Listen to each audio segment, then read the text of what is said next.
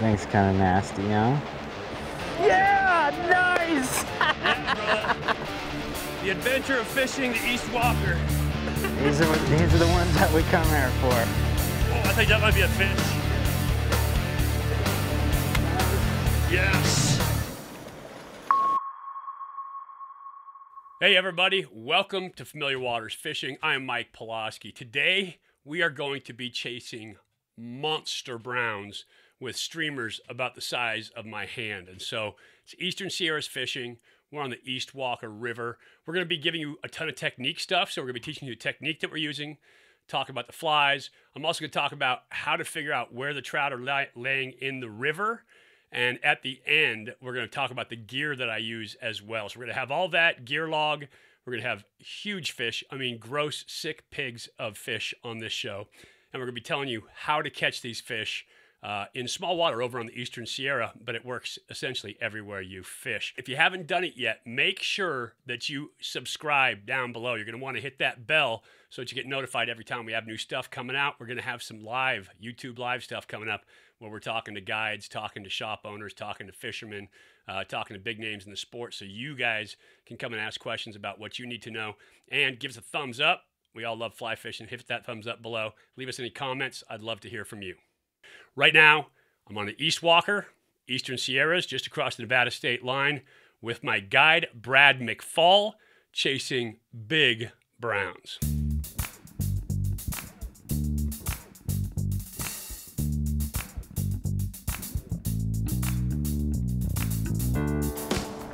So Mike, I know you've been fishing here growing up and everything. The East Walker, as you know, it's a tailwater. We're on the Sceirine Ranch. So, we're gonna focus on some of the deeper runs. Right. Fishing, streamers, crayfish, different variations of caddis and mayfly nymphs, and probe for those big fish.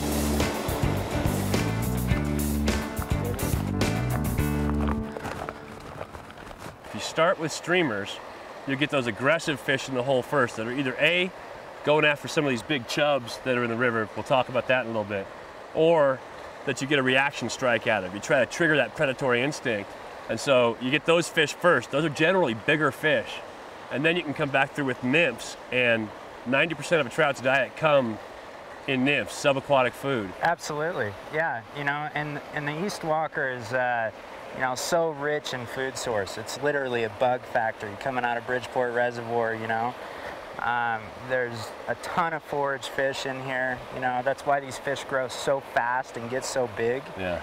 There's sticklebacks, there's tui chubs, there's whitefish, there's carp. Lots of different types of bait fish for those big browns to chew on, and big rainbows. Yeah, big rainbows too. The East Walker is notorious for the brown trout, right? But there are rainbows just as big. Yeah, they grow just the same size, same speed. And they're hot. They jump, they run. Yeah. They're fun fighting fish. And we'll probe through it with the streamer, look for that aggressive grab, and then clean it up with some nymphs. Outstanding. Let's do it. Nice, good cast.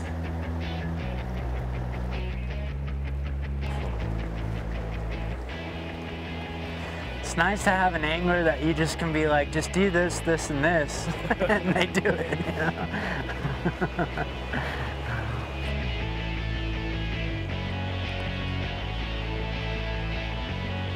There you go. There you go, nice. Good. Well, that's a good little first grabber. About 4 or 5 casts? Yeah. Always nice too being on streamers. Even a small river like this, it's heavier water. You can see it's moving pretty fast. So getting streamers in here, you feel like you get that bigger gape hook and you got a little heavier tippet. Yep. You can muscle them a little bit, not exactly. A little bow. And so much for big browns being the ones that come up to hammer it, right? Kind of an example, you don't have to get these monster fish. Those aren't the only ones eating these streamers.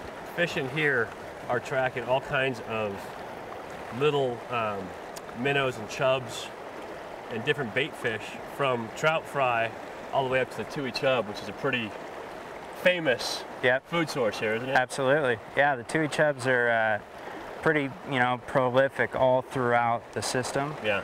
And another big, you know, thing is the perch. You know, lots and lots of those perch. And, you know, certain times of the year, usually in the fall when the reservoir gets a little bit lower, more and more of those get sucked out. And you'll see in a full day of fishing, you know, 10 or 15 of them actually come by on the surface, you know, doing that twitch that we're talking about. The Sacramento perch twitch. Yeah, I've actually seen, you know, big brown trout actually rise like a dry fly and inhale them. Yeah.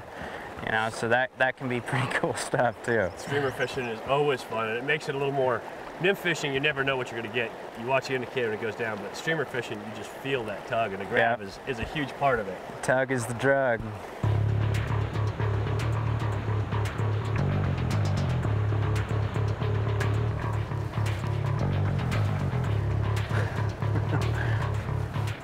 Nice cast.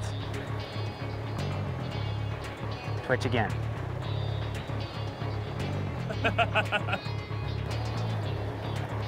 Now, so go ahead and try it again.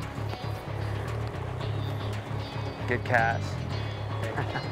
It's all right, it's getting there.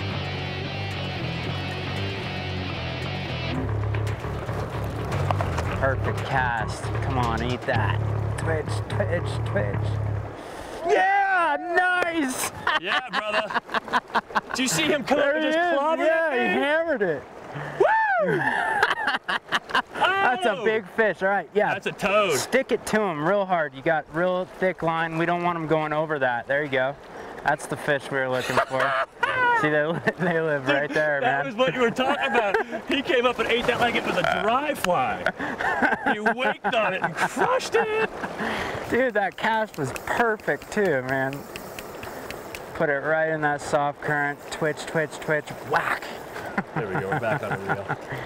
I'm gonna get below you so you can put a kind of a right angle on him. Yep. Bring him right in this soft water. You ready? Yeah, I'm ready whenever you are. Just take your time. Turn him at you, see what he does. You can put a lot of heat on him. Look at that pig. It's a big fish. Keep lifting. There's our big brown. Perfect. Nice. Oh, yeah, brother. Woo! Woo! Nice. Look at that brownie. Yes, sir. That is a nice. And it came right out. Big. Look at that thing. Brown. Gorgeous, huh? Beautiful. That is sick. What does he go? Let's measure him. A little longer on your net. He is 10, 11, 21. 21 and thick and fat. Yeah, nice big. Wow. East Walker Brown. These are the ones that we come here for. That's gorgeous. Why this river is so famous. That's blue the fish on her right there. Hold on, hold on. Okay, now go ahead.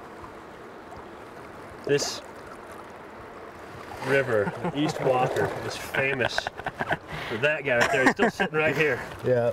He's hanging right at our feet. Touch at his tail. There he goes. There he goes. And that's why it's so legendary, bro. That is awesome. Great job. Streamers across here too. It doesn't get much better than that. Phenomenal catch. For giant fish sitting in the back of pockets. It is classic Eastern Sierras trout fishing.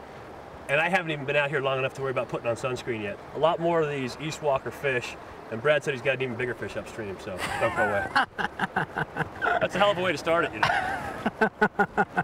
Now, how are you going to live up to that? There's a few more of those around. Well, outside of knowing the bugs, or the bait in this case, you have to know how to get them where they live. So let's talk about where trout live in a stream like this. Trout hang on divides. They hang on changes. So if you're looking at a current change, if you're looking at a depth change, if you're looking at a structure change, that's where they'll hang out and feed. And so we're going to run the streamer down that side. As it gets down lower, we'll strip it across the middle, and that's when you get the reaction strike across the middle. And finally, in terms of technique, we're trying to imitate a wounded bait fish. Brad talked about those perch coming out of the dam and how they get wounded as they go through the turbines down below and kind of get messed up. And those big browns and the big trout in this creek are really keying in on that kind of wounded bait fish. You're trying to trigger that predatory instinct, and here's how I'm doing it. That wounded bait fish look. Yeah, exactly. We want that fly to twitch, drift, twitch, drift, you Right. know?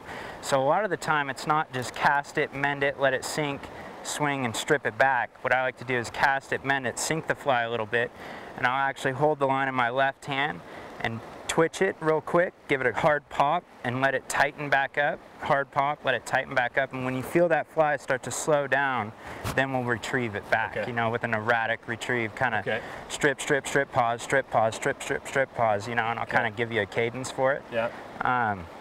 And, you know, streamer fishing can be highly effective here if it's done correctly. You know, kind of a misconception that a lot of people have is there's no wrong way to fish a streamer, which is true to a point, but there are much better ways than others. Does that make sense? Yeah. Yes, So, it does. you know, the ways that I fish it, I find effective, and you know, we should get some tugs in here. If you haven't done it, make sure you subscribe and ring that bell. Give me a thumbs up for that big sloppy brown, and leave me any comments down below.